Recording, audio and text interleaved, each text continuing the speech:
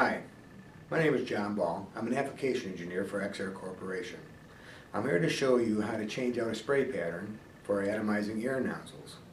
We currently carry 10 different types of spray patterns with 3 different types of nozzles. The reason why you would want to do this is to try to save on the type of paint or oil or coolant that you're wanting to apply to your target. As your target changes, you may want to change your spray pattern.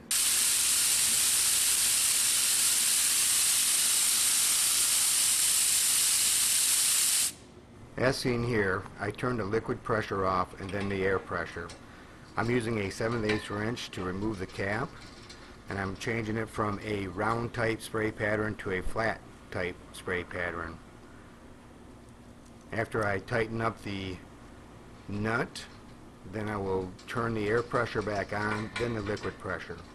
You may have to support the body if the mounting is different.